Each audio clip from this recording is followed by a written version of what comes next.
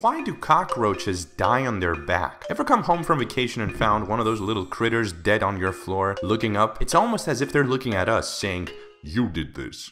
I had 70 children, human." Well, turns out there's a pretty good reason for that, and it's one that we actually exploit when making pesticides. Cockroaches are top-heavy, which means that their bulky little gross bodies are prone to turning upside down easily. That's why they're supported by 6 powerful legs. When a cockroach is dying, the first thing that gives way are their legs. So the roach turns upside down and dies looking at the sky. So beautiful. Or just your ceiling. And this is a weakness that we've exploited when making pesticides. Precisely because cockroaches take a long time to die from chemicals, a lot of them start working by first disorienting the roach. A weakened and confused cockroach turns upside down and it's unable to roll back and run to a safer place. In this way, they eventually die from inhaling the deadly chemical fumes of the pesticide. So now you know how to answer the question on